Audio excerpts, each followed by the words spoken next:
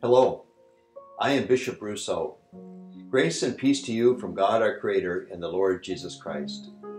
I invite you to join me for just a few moments in embracing God's unlimited imagination for the future of the Minnesota Conference.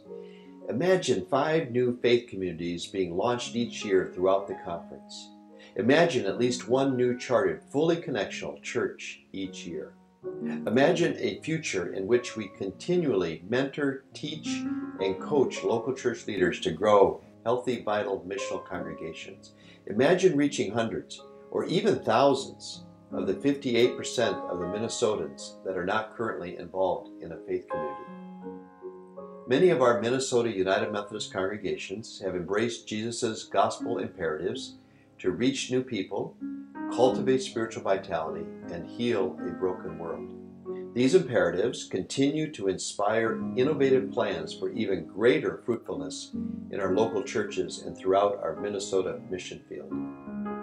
The Minnesota Conference recently launched a feasibility study to assess our readiness for a conference-wide capital campaign to support some exciting and cutting-edge plans for congregational development, including seeding new faith communities and assisting existing congregations to grow in strength, spirituality, and community impact.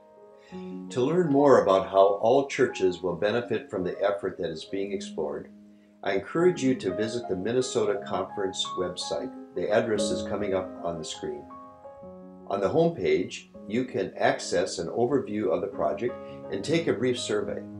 Responses to the survey are completely confidential and will be seen only by Tyler Associates, the consultant conducting the feasibility study. We want to involve all United Methodists throughout Minnesota in this conference-wide feasibility study. So please take the opportunity to participate.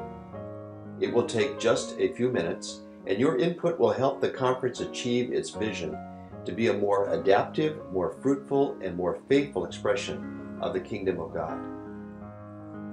Please keep this effort in your prayers as we seek to honor God in all we do. And keep embracing God's unlimited imagination.